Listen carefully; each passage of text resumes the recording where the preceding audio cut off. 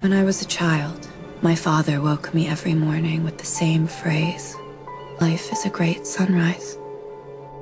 The words shaped the way I saw the dawn.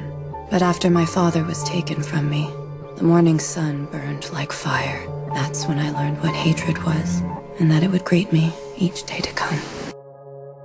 They say vengeance taken will tear the heart and torment the conscience.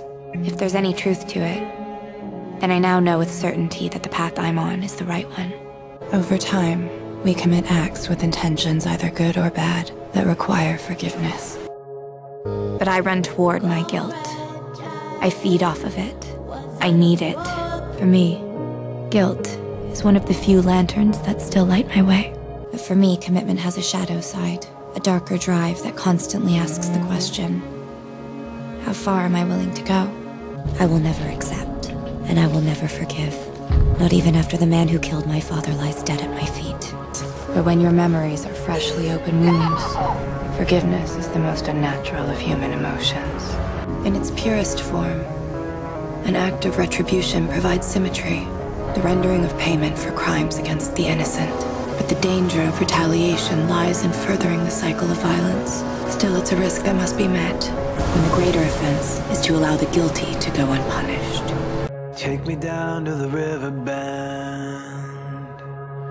Take me down to the fighting end. Wash the poison from off my skin. Show me how to be whole again. Fly me up on a silver wing, past the black where the sirens sing. Warm me up in a nova's glow, and drop me down to the dream below. 'Cause I'm only a crack in this castle of glass. Hardly anything there for you to see, for you to see.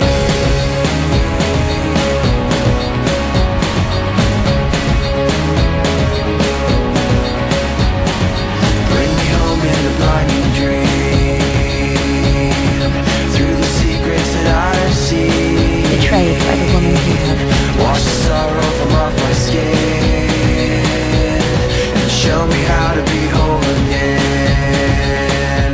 'Cause I'm only a crack in this castle of glass. Hardly anything there for you to see, for you to see.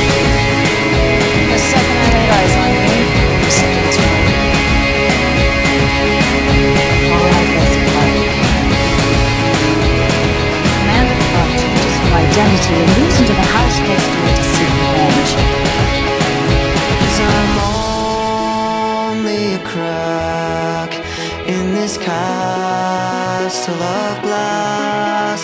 Hardly anything else I need to be.